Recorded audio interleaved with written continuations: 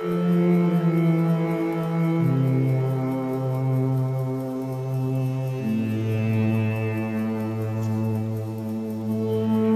like to make a play, please. I don't care.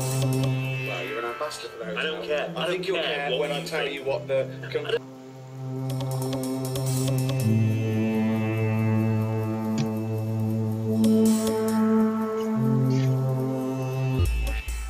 Oompa, loompa, doompa-dee, dossum. Dwight is now gone, which is totally awesome.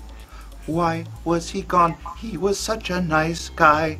No, he was not. He was a total douche. Doompa-dee, doom.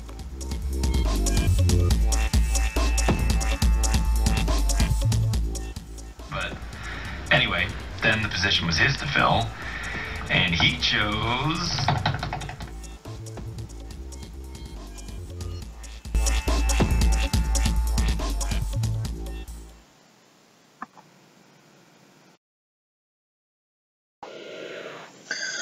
We are Group 6 and our TV show is called Under New Management. Our TV show is about a small produce company called Citrus Sales, which is based out of Tampa, Florida, and recently opened a new branch close by in St. Petersburg that is desperately in need of new management. Our show will be directed at a target audience of young adults between the ages of 19 and 27 years of age and college students who are just entering the workforce. Our show will focus on whistleblowing, strategic planning, decision-making both as a group and as a individual, and swift trust for our target management concepts. Citrus Sales has branches throughout the United States but recently opened up a nearby office in St. Petersburg, Florida. After being open for over a year, the St. Pete branch complained that they have been running incorrectly and are in need of new management. The company recently transferred their best manager from Tampa to St. Petersburg to oversee the new branch. Although the new manager is experienced and knowledgeable, she will face obstacles gaining the trust of her new employees. While viewing Under New Management, you will see that the new manager will implement new policies that will help accomplish the goals of the organization. The new manager's main goal of each episode will be effectively implementing the management concept in a way that will help the organization's goals be achieved. The storyline for our TV show is that Tina, the new manager, moves between different branches of Citrus Sales to attempt to make the new office more successful, only to be met with conflicting personalities and obstacles that are going to make her job more difficult. However, she is up to the challenge and is going to push herself and each employee to their full potential.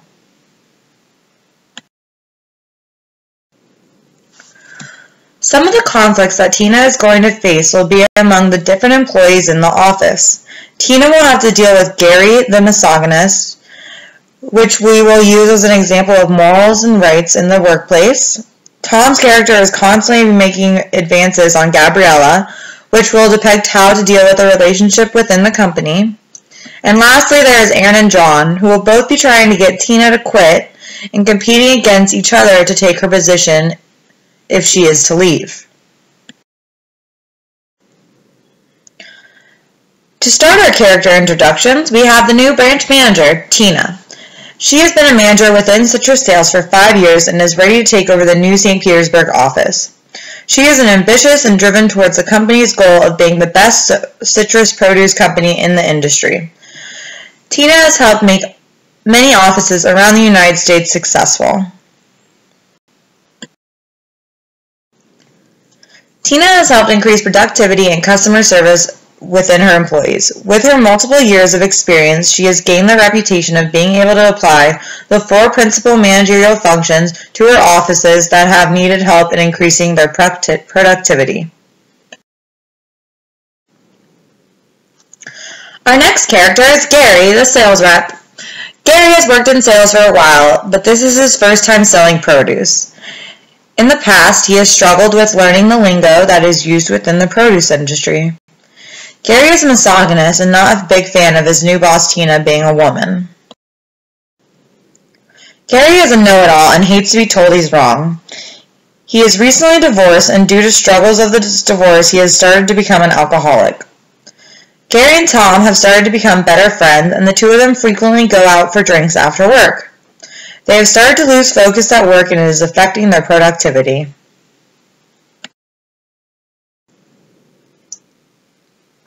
During the first year of operations for this office, he had the #1 sales and was one of the best, yet he feels like his accomplishments are ignored. He is determined to prove that he is #1 in the entire company and will be happy when Tina acknowledges his impressive sales and starts using rewards and incentives for the best sales of the week. Aaron is the office assistant. While he may be dedicated to the office, he is constantly trying to gain seniority in any way possible. He is known as the whistleblower due to his role in getting the previous manager fired, which makes other employees wary of what they say around him. When the previous manager was fired, Aaron thought that he would get the position.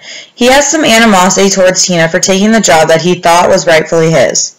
He will soon start to appreciate Tina and all the work she does for the office, and also becomes more liked among his peers because he will bridge the gap between the boss and the employees. Gabriella is the company's logistics representative. She is extremely hardworking and very excited to have another woman in the office. She views Tina's arrival as a personal edge for her advancement in the company. Gabriella is in a relationship, but that doesn't stop her from flirting with Tom since they are the only two employees that are close in age. Tina will encourage her to take on more responsibilities within the company if she wants to have a real shot at advancement.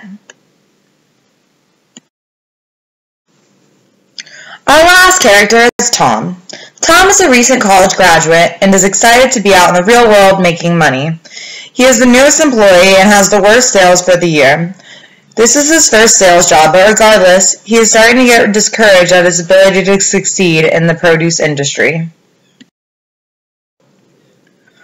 Tom is excited for Tina to work in the office. Tina is going to help him develop relationships with clients and get a better understanding of the industry.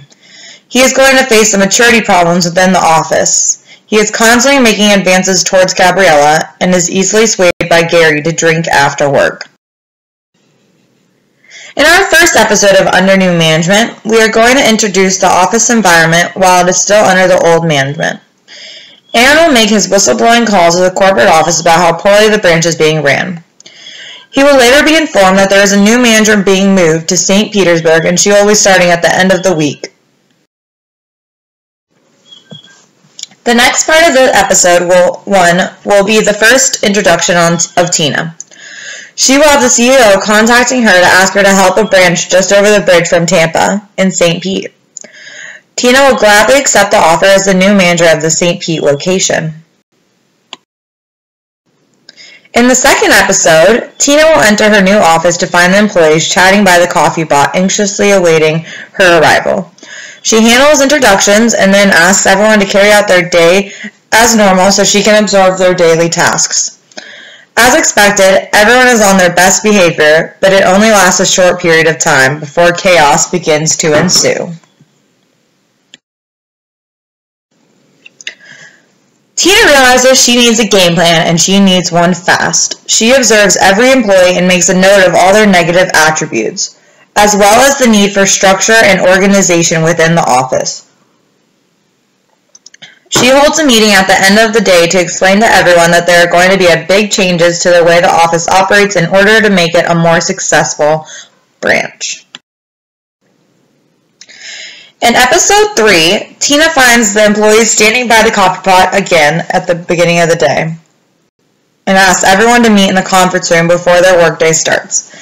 Tina is excited and eager to help this office become a better work environment. She starts the day by having everyone participate in a team-building exercise in order to promote better decision-making among her employees. Tina has them all work as one group to plan their winter holiday party so that everyone will enjoy it. Tina makes it a point to also work in the group to demonstrate that she is part of the team and is going to lead the decision-making process to help them analyze all the alternatives and criteria their holiday party has to meet.